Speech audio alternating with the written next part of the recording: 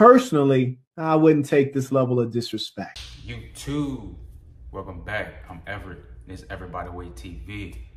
Back with another episode.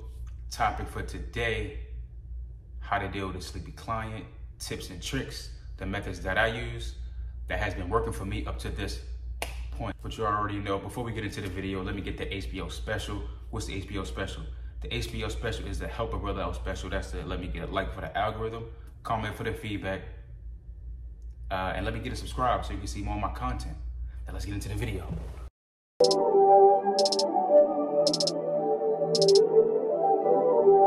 Way up, I feel blessed. Way up, I feel blessed. Jesus Christ. Yo, wake up, man. Now for me, dealing with sleepy clients, the clients that doze off, drop their heads, snore, sometimes even drool in the chair, it's just something that you're going to deal with as a barber. Growing pains, you know, you just get used to dealing with it, and you get easier, and it gets easier for you to deal with as you, as you deal with it more often. Like everything else, experience is key, and consistency is key. What I like to do is I like to always keep one hand on top of the person's head. And to be honest with you guys, it don't really take that much pressure. It's not like you really have to palm. Sometimes you see barbers that like palm the top of a person's head like a basketball. You can do that, but it's not even really necessary. Honestly, when a person is like really sleeping, like knocked out, all you gotta do is take this one finger, put the one finger right on top of their head.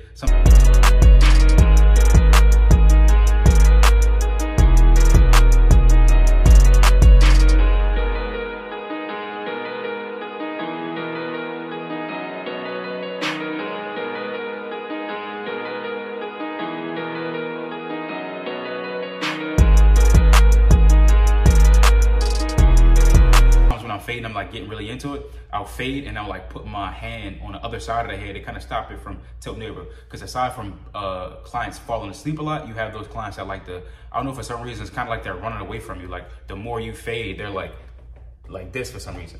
I don't understand that.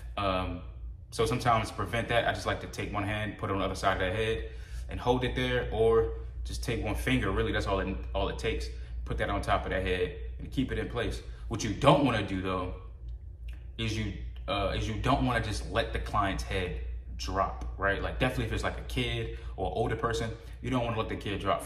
You don't want to let the head drop. I mean, for one, it's very uncomfortable. I think that's probably like poor customer service or some shit, right? It's just not pleasant. Like how would you feel if you were in a chair and you fell asleep and a person just lets your head drop? Like it's not funny. Sometimes people do it for shits and giggles, but I don't really think that it's funny. But you want to be mindful of that. Sometimes you want to try to wake the person up. But the best method that I find, definitely when it comes to shape ups, like once you get to the point of doing the shape up, I would just say, start off with the shape up, upright, and do your best to like kind of set the template for it. But as soon as you can, lean them back in the chair, put the headrest in, let them relax, let them get that Z's in. You get to control the head, set it exactly how you need to. And you could just look over the whole canvas and you get to see everything a lot better. A lot of times that's what I end up doing anyway, whether they fall asleep or not. But if they fall asleep, that's definitely a good method to try. Laying back in the chair.